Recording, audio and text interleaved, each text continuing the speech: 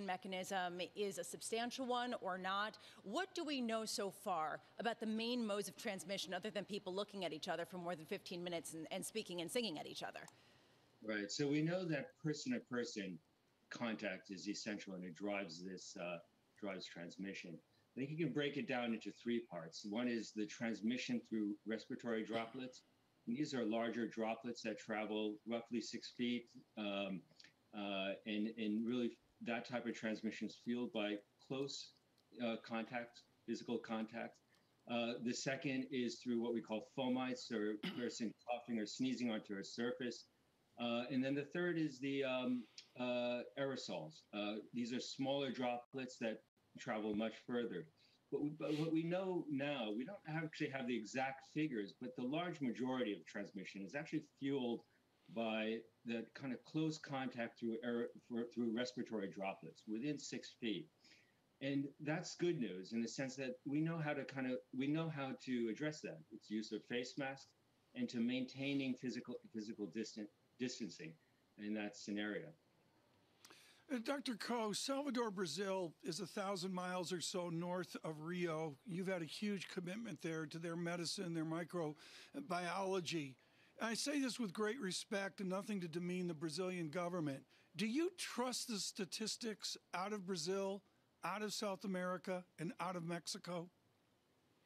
Yeah, so I think, the key issue with surveillance and the numbers and getting reliable numbers, and this is an issue here in the United States, is ramp up of testing, being able to test people who are symptomatic with the disease and to test the vulnerable populations in those settings. This is purely a challenge here in the United States, even in our own vulnerable communities. But this is a challenge throughout poorer countries and developing countries, and even richer countries among that group, such as Brazil. Certainly, there are two key issues. One is, which is key, is the government investment in the response. And we've seen the kind of the foibles and the problems that Brazil has had due to political concerns in the last 8 to 10 months. The other is that there are places in Brazil which are doing extensive testing. Places like São Paulo, in many of the states, Belo Horizonte, the city of Belo Horizonte, in the city that I work in Salvador, they're doing quite a bit of testing. So numbers are going to change based on where you are within a country. But the numbers actually, I think what's more important than the absolute number is the trends and where they're going to. Mm-hmm. Many of these places are either going up or they're staying the same. Doctor, appreciate your time this morning. Thanks for being with us. Come back soon, won't you? Dr. Albert Ko there of Yale University. In the equity market, we do roll over just a little bit. We're down by about 19 points on the S&P 500. We are negative 0.5%, Tom. Just a little bit of weakness creeping in. Yeah, this weakness coming in, and again, it's not that it's uncorrelated, John. It's just been disjoint all morning. That's I guess the way I'd put it. Let me take you to Augusta now.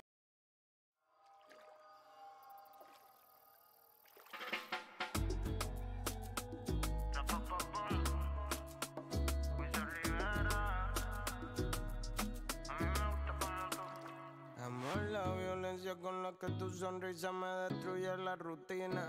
Amo la elegancia con la que cuando baila grita que eres latina. Amo esa sonrisa que tienes siempre aunque el mundo se te caiga encima.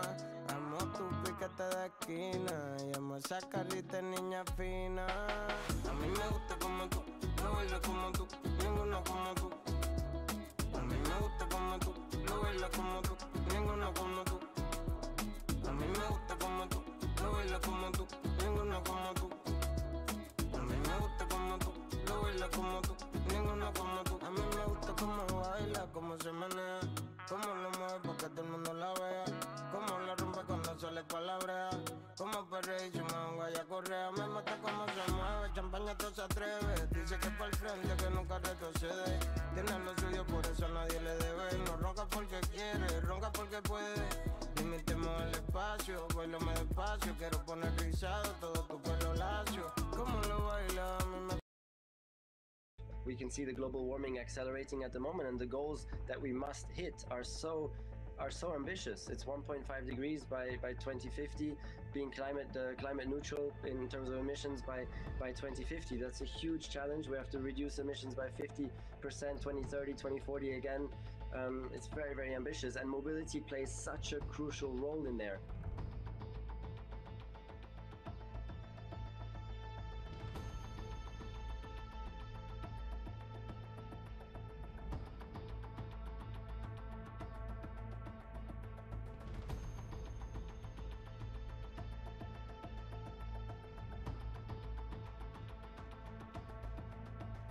One thing is to do it in developed countries. I think we're going to get there by 2030, but then the rest of the world, and that's just as important. If you look at developing countries, emerging countries, that's where probably the biggest challenge we are going to face, to also deploy EVs there and make mobility greener in those countries.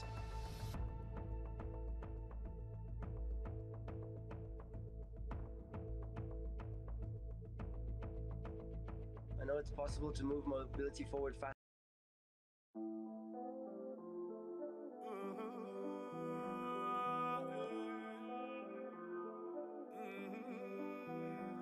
J'ai voulu combattre mes faiblesses sans enfiler de gants. J'ai voulu jouer mais au fond c'est à moi que je mens. Avec l'histoire, avec le temps qui passe c'est évident. Sans toi je suis perdu comme un enfant dans la cour des grands. Et tu cherches à percer ma carapace, mon caractère. Ne laisse pas la colère juger des bêtises éphémères. Et pour toi j'avais des projets, je voyais les choses en grand. Moi je veux des baleines dans l'aquarium, je vois les choses en grand. Parce que t'es triste alors t'as décidé de m'effacer. Le mal que je t'ai fait tu ne l'as jamais mérité. T'as les larmes aux yeux quand tu les plonges dans les miens. Moi j'ai le cœur qui saigne quand tu me sors du tien. Yeah. Moi j'ai le cœur qui saigne quand tu me sors du tien. Yeah. Moi j'ai le cœur qui saigne quand tu me sors du tien. Yeah. L'impression de compter les jours loin, bloqué sur une île. Sans toi le futur est flou comme un souvenir. C'est ma façon de te dire viens partager ma vie. Pour toi je me plierai en mille comme un origami. Un origami. Je te répète encore que le meilleur reste à venir. Tu ressasses le passé, t'assombris l'avenir. Laisse-moi naviguer sur une rivière de diamants. Je sais que quand ça va pas, je t'entends même dans le silence. Et ta souffrance résonne en moi sans cesse en abondance. J'ai une longueur d'avance, refais-moi à nouveau confiance. Et tu me menaces de partir, mais tu vas aller où? C'est pourtant simple, tu comprends pas qu'un plus un ça fait nous. Est-ce que tu comprends? Un plus un ça fait nous. Est-ce que tu comprends? Un plus un ça fait nous. L'impression de compter les jours loin, bloqué sur une île. Sans toi le futur est flou comme un souvenir. C'est ma façon de te dire viens partager ma vie. Pour toi je me plierai en mille comme un origami. Un origami. Un origami.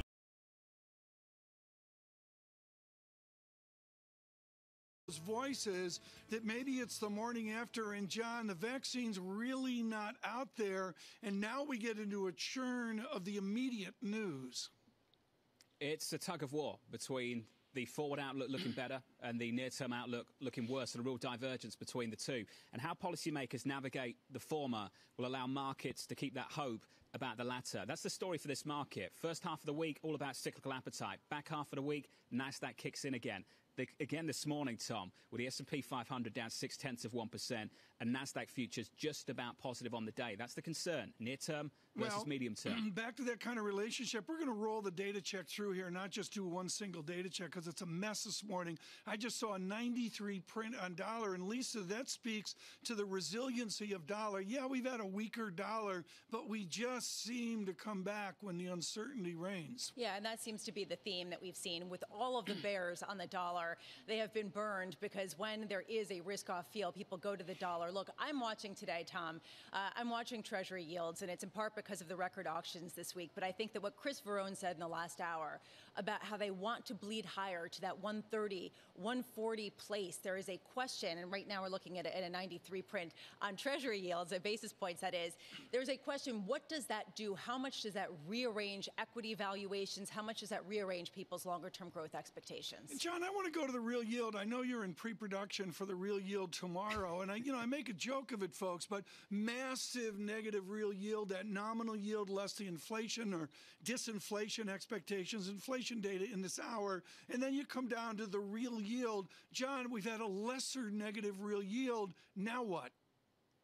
Well, the real yield is at the epicenter of a lot of these moves, Tom. It's been the underpinning of why we've had this positive correlation with gold and equities, because tech growth has been tethered to that story as well. And I think in many ways the US dollar too. Remember, the US dollar, the dollar index, DXY, bottomed back end of August 31st. Big tech topped early September. That's been the relationship between foreign exchange, the US dollar, weighted heavily towards the euro, and risk more broadly, growth stocks. And I think that's interesting to see how that develops in the coming months. It'll be interesting to see. And, of course, the epicenter of the real yield, look for that tomorrow afternoon on a Friday with John working out of London after Mid-Morning Matters with John Farrow. You'll look for that later on this morning. Right now, I got one more question. Lisa, I'm going to go to you. Am I right that in the last number of days, full faith and credit is really separated from high yield and investment grade? Is that a correct statement? That basically it's gotten more expensive for the U.S. government up until today to borrow money, and it's gotten a lot less expensive for riskier companies to borrow money, which is typically what you'd see in a risk-on environment. Basically, that spread, that extra yield that investors demand is evaporating because they see the perceived risk as dissipating. I mean, John, then let's go to the FT where they're talking about Mr. Loeb guessed the election right. He made a lot of money, and I think Mr. Ackman is suggesting Lisa's right. That's what we've seen, and he's betting against it. John, do you see a bet that spreads will widen in credit? I see a lot of people who are uncomfortable with the idea of where spreads are right now, but not comfortable enough to push the other way. Why? The central bank's in the game, fixing the price. We have a price-insensitive buyer in credit. Tom, you've got to believe that somehow this market can give way to a central bank that's sitting there on the bid whenever anything goes wrong. In those important discussions John was mentioning with the governors today. Right now, Beata Kerr joins us with Bernstein, A.B. Bernstein, co-head of investment strategies. Beata, we sort of laid out the present land here. How do you write for March of 2021 or investment out all through 2021? Well, we think about a continuation of the same forces that the market has been reckoning with this calendar year, which is, of course, the challenge of COVID, which is ongoing and escalating, as you've been discussing. But the offsetting force is the fiscal support and monetary support that's providing tremendous momentum and liquidity to the markets.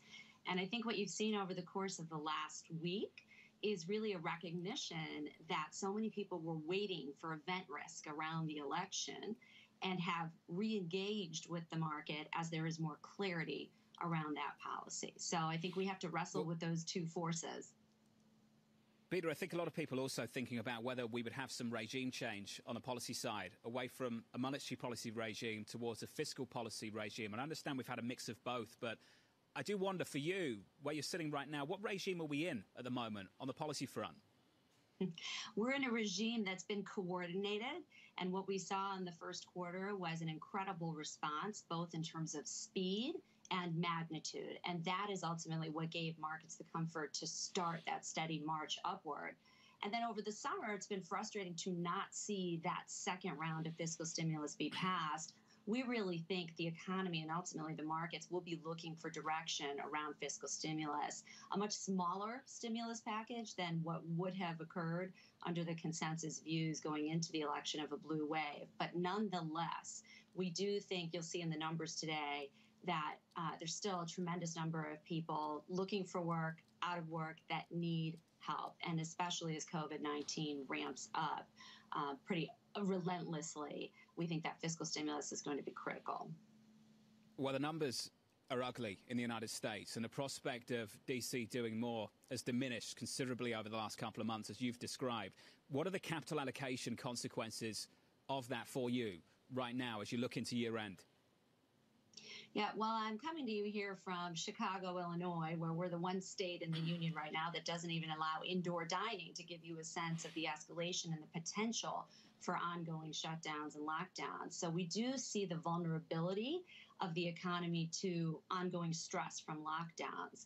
That being said, we are long-term bullish. And in fact, we went into September and the election slightly overweight equities. That has been the right call. And we have trimmed that back a little bit, but ultimately maintaining that position because we see vaccine optimism and earnings recoveries that are substantial in 2021. So, Beata, let's build on that. Is there an idea then that the virus counts and all of the high-frequency data that people were poring over earlier this year, that none of that matters right now if you've got a longer-term view? Well, we don't think none of it matters. If you think about what happened in the spring, the market was really focused on a national healthcare crisis and the inability of the system to manage the virus.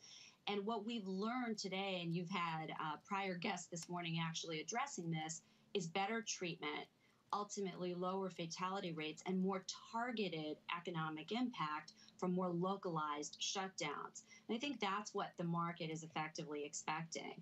But again, we come back to the fact that we do think fiscal stimulus is necessary in some form. The sooner the better. But the odds of it happening this year are being reduced as we speak. Beata, you always fold a lot of math into this, and I love your phrase, the mathiness of the phrase, the idiosyncratic drivers. Discuss that. What's the new idiosyncratic driver? Well, in our opinion, as active investment managers for over 50 years at Bernstein, what it means is that being an index investor or simply investing in sectors today is not enough. There are a lot of underlying company fundamentals that you have to look at very specifically. We know that we're in a year where growth has led in an extraordinary way, but even within the growth style, there's growth at a reasonable price, and then there's simply momentum growth, and the valuation differences are huge. And you could say the same thing about value in terms of cyclicals and financials versus energy. So you have to look at the company, its balance sheet, its management team. Ultimately, we're focused on buying enduring businesses. And in the end, we think that focus on stock selection will prevail. Well, let's talk about that and let's finish there. Just give us an idea of how you do that. Earlier this week, when the positive news around the vaccine came out, the likes of AMC get bids up aggressively. I want to understand the difference between a company that just plays the catch-up trade on a bit of hopium on a Monday morning into Tuesday and something more durable through the recovery that you anticipate. Well, I leave that hard work to our research analysts and our portfolio managers who are responsible for ultimately kicking the tires with the management teams. But I can tell you that what our PMs have been doing over the last couple of weeks is picking up a little bit more in the cyclical space. But to give you an example, even within technology, for example, focused on semiconductors, an area that we think will continue to benefit from the stay-at-home economy, but ultimately support that reversal to going back to normal. Picking up a little bit more in the transportation sector as well as some of the most beaten down names in consumer discretionary and travel and leisure. So that is how we're thinking about positioning today. Biddeker, thank you. Always great to catch up. Thank you very much. Of A.B. Bernstein there on this market. On sport, our sports correspondent, Tom Keane, mentioned to me as that conversation was ongoing that actually that play at the Masters has been suspended due to inclement weather. That took place at 7:35 Eastern. They got to be sensitive, down at Augusta, John. It's not like the British Open where they just play. I mean, can I just say, I love the British Open because the rough is like this thick.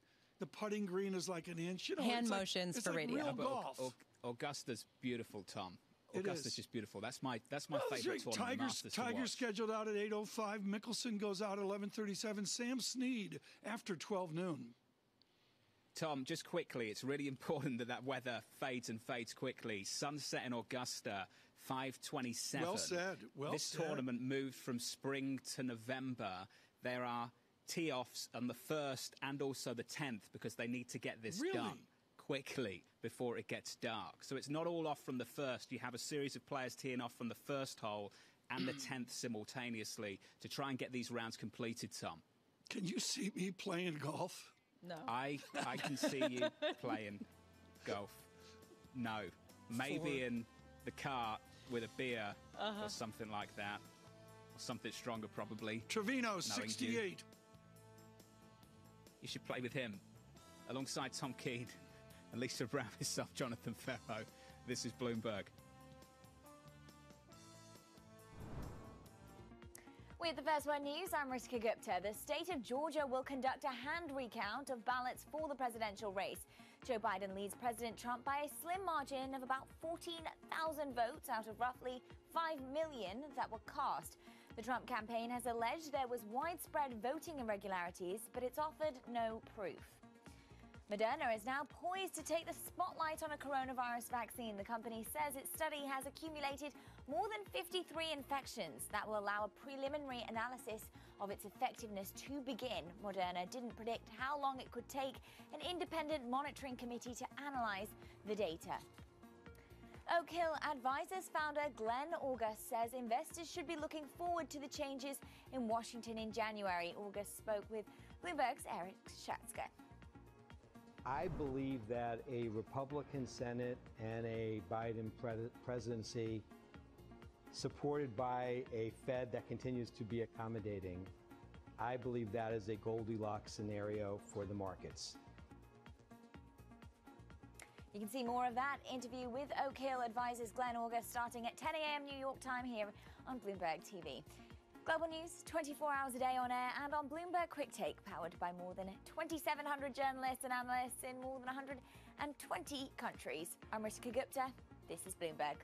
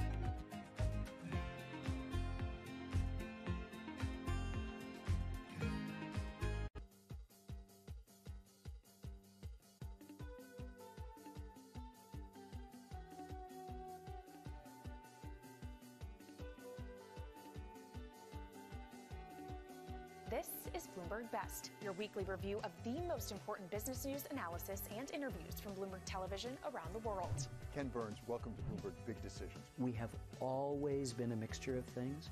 We are always stronger for that mixture. Growth is a way to stay competitive, delight more and more consumers. Welcome to the Best of Bloomberg Technology. I'm Emily Chang. They've moved the needle by acknowledging that they have to monitor the content. What is one word of advice you'll take with you? Learn how to listen. And that is certainly something that has served me well. Ankiti, where do you go from here?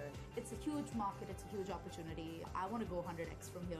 Our philosophy is to partner where we can and stand apart when we should.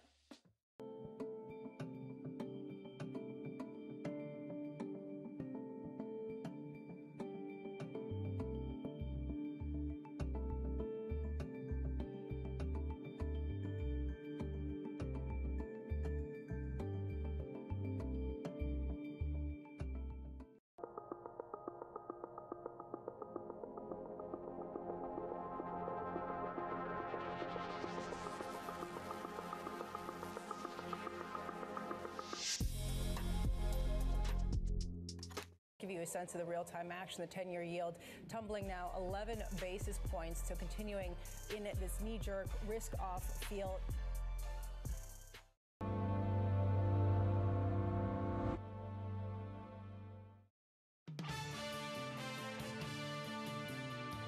Frankly, the Trump administration has basically given up, and we're just kind of sitting there waiting for the vaccine, and the virus is not waiting. The virus is, is all around us. Lawrence Gostin there, Georgetown University professor, on the hopes for a vaccine, the reality of a difficult position this country is in through the next couple of months into year-end and the start of 21. It's the price action this morning. Good morning to you all. Alongside Tom Keane and Lisa Abramowitz, I'm Jonathan Ferro, live on Bloomberg Radio and TV.